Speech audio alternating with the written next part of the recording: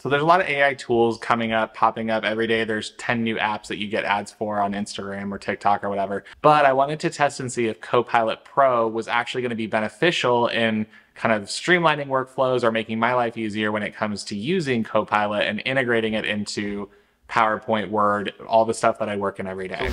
The first question is, what is Microsoft Copilot Pro? So it is, in a very broad sense, Microsoft's term for, or their brand for their AI functionality. So similar to Google Gemini, it has its search functionality. You can use it on Bing. You can figure out, it can generate auto responses to your questions, things like that. The part that I'm more interested in is the functionality that they've built in where the AI assistant, kind of like how Apple has introduced their AI intelligence or their Apple Intelligence features, Microsoft Copilot Pro integrates into the applications that you use every day to streamline some of the ways that you do things. So how you analyze data, how you build out a presentation on PowerPoint, how you structure your content on Microsoft Word, all of that stuff is covered by Copilot Pro. So that's generally the quick introduction. I'll do more of a demo later to kind of show you what it's capable of, but just think of it as Microsoft's brand for AI, and they build it into their applications, which I think is really cool. Okay, so let's talk pricing. They have a free version of it, which is just kind of the general search functionality. So if you go to Bing, as an example, as a search platform, and you type in a question, it'll say Copilot option, which will generate you kind of a chatbot situation. So that's free. Similar to Google Gemini, similar to ChatGPT, similar to, I think that's it.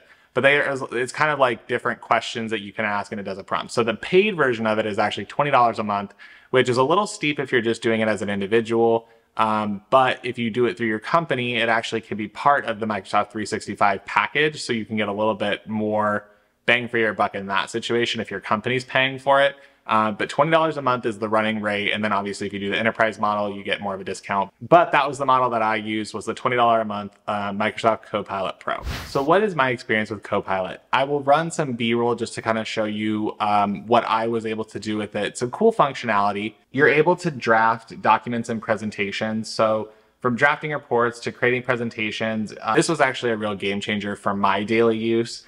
It augmented a lot of what I was doing. So if I had a presentation or a slide that I wanted to build, I could type in a prompt into the Copilot Pro. The actual interface is connected to the application. So while you're in the application, you get information or a little prompt that says, what do you want to add?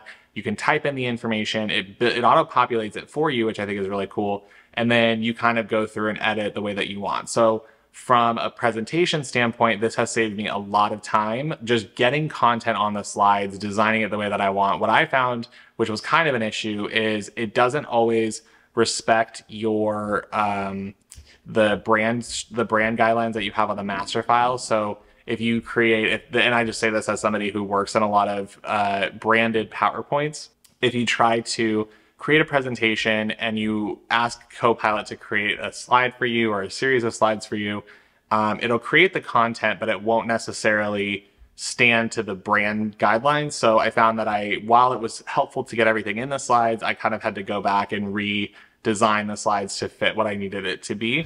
What I found with Excel was pretty cool. It was a little limited for what I was trying to do.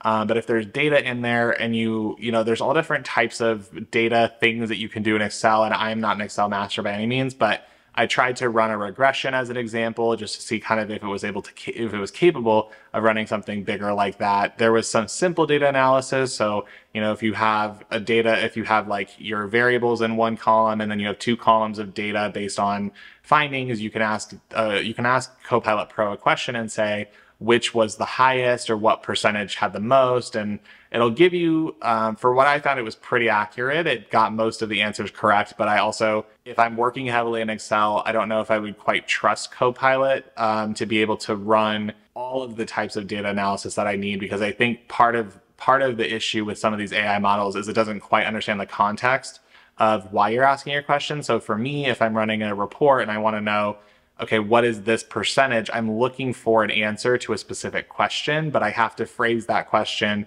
in a way that the chat interface can understand it, if that makes sense. I don't know. Tell me in the comments if I'm making sense here. I feel like I'm rambling, but hopefully that makes sense. Well, and then the third thing that I tried out was Microsoft Word. Absolutely no issue with this. word processing, large language models, I wasn't really surprised that it was working really well. There's no guarantee that the data is accurate. So let's say you're creating a section on something very technical, or you need to write something or create an outline for something really technical. Sometimes when you produce that, it doesn't always look the way that you want it to, or it doesn't sound the way that you want it to, which is generally large language models. For example, ChatGPT does the same thing, where it's like, it sounds fancy and it sounds fine, but it's not quite accurate, or it doesn't quite do, what you need it to. What I will say is it was extremely helpful if I just needed to write. So if I'm writing out, let's say, a plan for something, and I just need to have a quick description of, let's say, a target audience group, and I say, hey, can you write a quick overview of this target audience? And then it just produces a paragraph. I'm like, perfect, that's all I needed.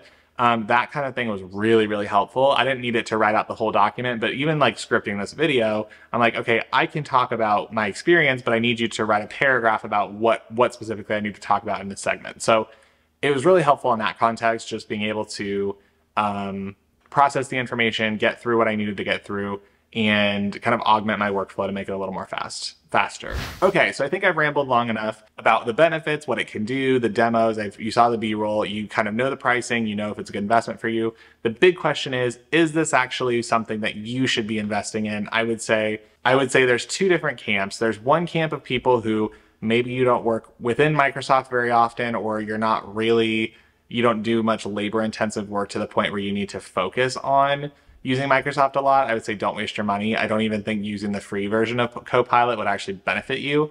Because there's a lot more free tools that you can use online. If you need to do a presentation builder, if you need Canva, like there's so many other options that you can do to build out the content that you need if you're only doing it a small amount of times. If, however, you are using it as a power user, so I use it every day for my desk job, if you can put together a business case, send your boss this video and say, hey, I think we need to get Copilot. If it's something that you feel like will benefit your workflow, that you can try, and it's a subscription model, so you can sign up for a month, try it out. If your team hates it, then get rid of it.